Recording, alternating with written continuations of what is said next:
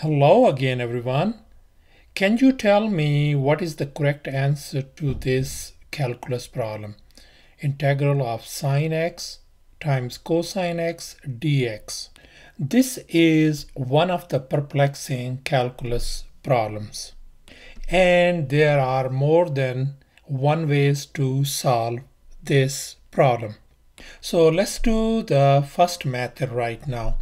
So we're going to be using the substitution method. So I'm going to say let this sine of x equal to u. So let's go ahead and put down let u equal to sine of x. Then du is going to be what? The derivative of sine of x is simply cosine of x dx. So that would give us how much dx is going to be du over cosine x.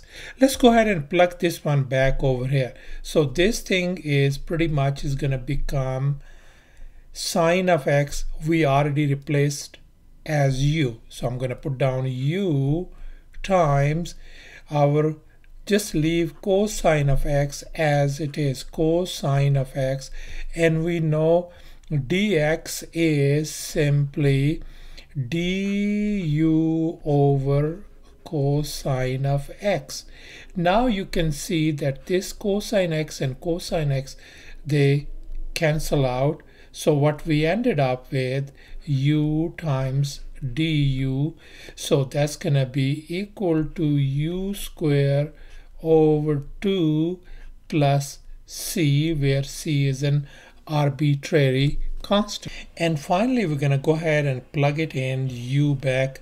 So u was how much? Sine of x. So this is going to become sine of x square over 2 plus c, and that is our answer. In the second method, we will be using the u substitution method as well. So in this case, I will be calling this cosine of x as u. So let's go ahead and put down let u equals to cosine of x. That means du, the derivative, is going to be simply negative sine of x times dx. That means dx is going to be simply equal to du over negative sine of x. Let's go ahead and plug it back in our original problem over here. So what we're gonna see right now is, I want you to just put down sine of x, just leave it like this thing. We substituted cosine of x as u times dx is simply du over negative sine of x. As you can see right now that this sine of x and sine of x, they cross out, they are gone. So we pretty much, we got what? Negative sine outside, we put down u times du. And now once again negative sign is outside, this is going to be simply u square over 2, whatever this thing is, and then plus c, where c is an arbitrary constant. And finally what we got is u at the very first place was cosine of x, so simply that's going to become negative cosine square of x over 2 plus c, and that is our answer. And finally in this method we will be using a double angle formula to solve this problem. So this is our double angle formula, sine of 2x equal to 2 sine of x cosine of x. What if we divide both sides by 2? Then what happens? So I'm going to divide this side by 2 and this side by 2. We get sine of x times cosine of x turns out to be sine of 2x divided by 2. So now we can replace this whole thing by simply by this thing because they are equivalent.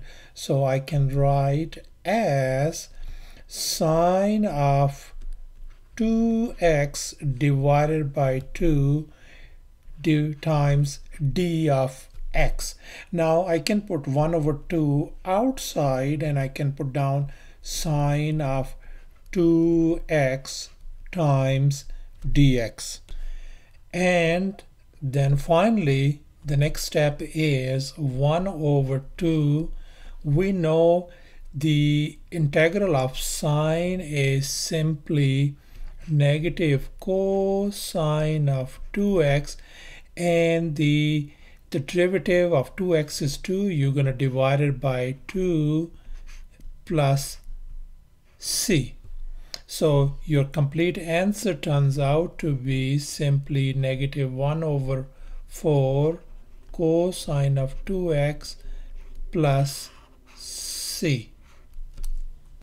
And that is our answer. And finally, all of these three answers that we came up are perfectly valid. Thanks for watching, and please subscribe to my channel for more videos.